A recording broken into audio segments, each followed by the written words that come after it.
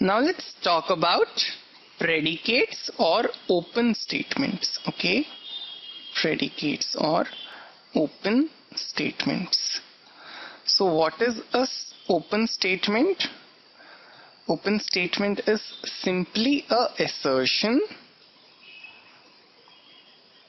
that contains a variable, okay, or that contains one or more variables is known as a predicate or an open statement. Okay,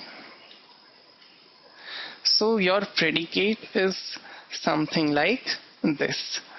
Let us suppose you have a predicate P of X, which means or which says that X is an odd number. Okay, now you cannot call this a proposition because you do not know what is X. Okay, if X is 2, then this particular statement is false, but if X is 3, then this particular statement is true. So we can say that on the basis of value of X, Px is either true or false. Therefore we call P of X as a predicate or an open statement. Okay, now whenever we specify a value of X, we say that we bind that particular value to X. Okay, so if I say P of 2, okay, then it basically means 2 is an odd number. Okay, and the statement is false. Okay, but what we have done over here is we have bound 2 to X. Okay, this we have done over here. We have assigned 2 to X, and this assignment is known as binding a value to X. Okay, now another terminology that we are going to learn is universe of discourse. Universe of discourse is the set of all possible values that your variable can take. So your universe of discourse is all possible values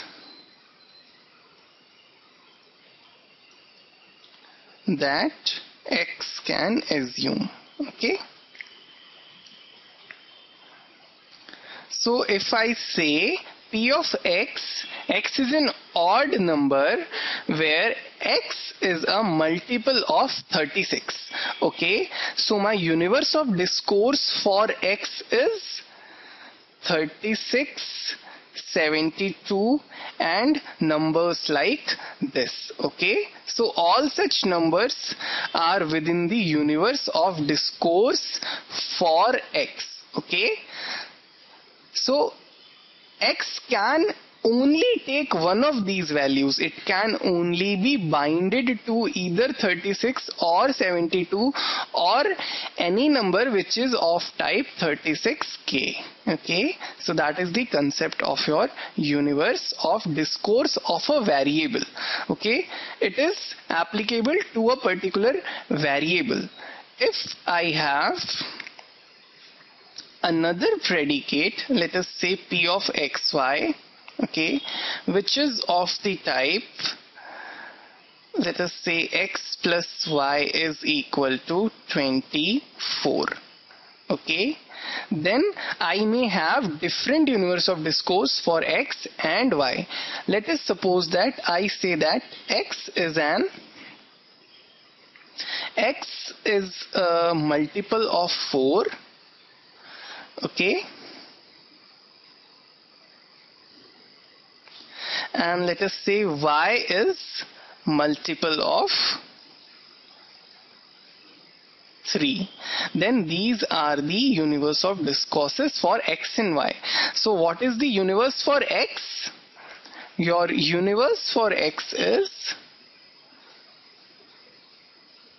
it is going to be all values like 4, 8, 12, 16 and so on.